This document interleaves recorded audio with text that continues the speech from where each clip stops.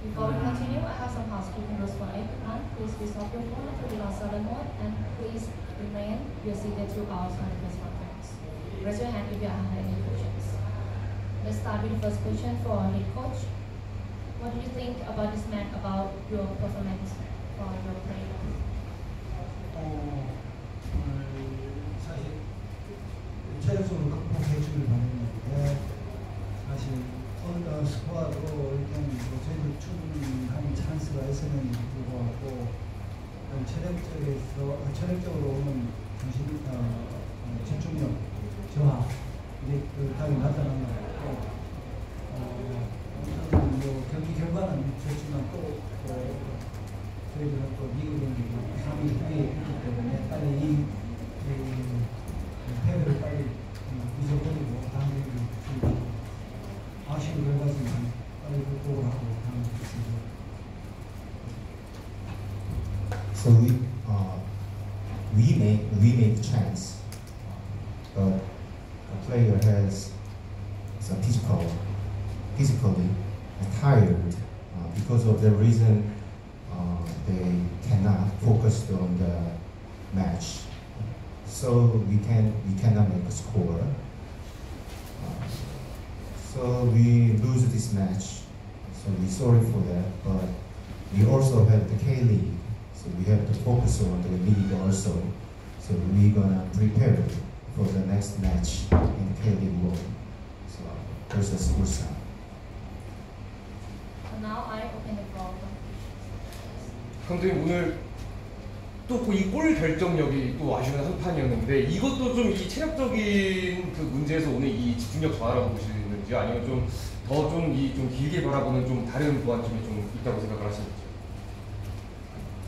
저희들이 모르겠습니다. 지금 무득점한 데가 굉장히 오래된 것 같은데 23개 모르겠습니다. 이게 정확하게 카운트는 안 해봤는데 득점하지 못한 경우가 오래된 것 같은데 오늘 같은 경우는 체력적으로 오는 그런 원인도 있겠고 전방에 있는 선수들이 어떤 능력이겠죠. 그런 부분에 득점할 수 있는 확실한 1년 내내 저희들 그 부분에 대해서 고민을 하고 했었는데 오늘 원인을 보면 그게 가장 크겠고 찬스를 만들었지만 체력적으로 오는 그런 집중력 부족 또 그 다음에 패스 그런 것들 같은 그런 부분 이 모습 원인이 되지 않았나 생각합니다. So today match question is today match also attackers cannot make a goal. So is this the problem of the physically tired or another problem? The answer is these days we made a lot of match without goals. So the thing is, so attackers cannot make a goal. So there is a problem. So yeah, definitely. I think this is the problem of the physically tired and cannot focus on the match. And we're gonna study for this. So we will prepare the next match can make a goal. Next question, please. 감독님 다시 또 돌아가는 길도 멀고 좀 선수들이 많이 지쳐 있을 텐데 좀 다시 라커룸 돌아가서 선수들에게 좀 어떤 이야기를 해주면서 좀 다독이실 수가 있을까요? 다음부터 경기를 빨리 뛰자 이런 이야기는 먼저 해야 될 것 같고 하지만 사실 경기 들어가기 전에 우리가 힘들점, 피곤함 이런 병은 결과에 대한 아무 소용이 없다 이런 부분을 이야기를 했는데 불구하고 그거는 사실 참 확보하기 쉽지 않고 일단 빨리 경기를 잊고 중요한 동양 매치가 있기 때문에 최대한 빨리 회복을 해서 경기에 최대한 지장이 없도록 분위기 전환이 필요할 것 같습니다.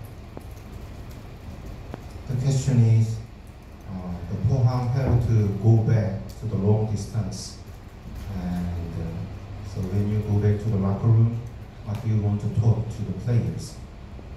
Answer is, the important thing is we have to forget about this match because in the K-Leagues we have the important derby match versus Ulsan. So yeah, it was a long distance. Yeah, it was tired, but it cannot be a reason for the losing a match. Just forget about it and preparing for the next match. Any questions? Is the last 라스트 퀘스천. 감독님 사실 지금 K리그는 파이널 라운드가 좀 이어지는데 여기 또 중간중간 ACL 경기를 뛰어야 하는 상황이잖아요. 아무래도 뭐 이번 불이랑 원정처럼 또 선수단 운영에 좀 앞으로도 좀 고민이 많이 되실 것 같습니다. 근데 지금 또 부상자도 많아서 로테이션도 많이 가동하기가 쉽지 않고요. 좀 감독님께서 좀 이런 이 빡빡한 상황을 좀 어떻게 이겨내야 한다고 보시는지.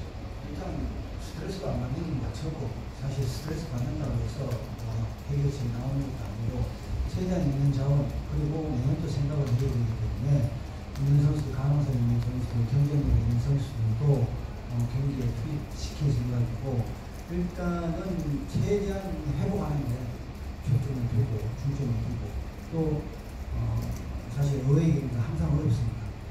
어려운데 결과를 가져오면 좋겠는데 항상 이런 리스크가 항상 발생되는 감수를 해야 되고 다만 홈에서 보여지는 ACL 경기는 최대한 승점을 가져올 수 있는 가져와야 되지 않나 거기에 포커스를 주고 물론 원정 경기에서도 최대한 최선을 다해서 승점 가져오는 노력을 가지고 가겠지만 특히 주중에 벌어지는 ACL 또 홈에서 벌어지는 ACL도 무시할 수 없는 그런 경기이기 때문에 최대한 지혜를 짜서 선수들 있는 가용이면 최대한 만들어서 준비했습니다. The question is on the K-Leagues. So Pohang is on the final round, and the final round is very tough schedule. And in that league, so Pohang have to do the ACL Elite match also. So how do you want to learn the players? And the answer is the important thing is player don't have to get the stress. So have to focus on just the next match, and I will use the players who can play right now. So yes, we have injured player a lot, but we have to think about the next season also. So I will use who can play on the pitch now, and the recovery is also very important. Yeah, in the ACL Elite, so away match is very difficult, but we're gonna do the best on the away match also. But the thing is, so we have to focus on the home match. So on the home match, we have to get a 3 point. So we focus on that, and we're gonna do our best on the away match also. That's all the time to the first night press conference. Thank you, coach, for your time, and thank you, everyone. 고맙습니다.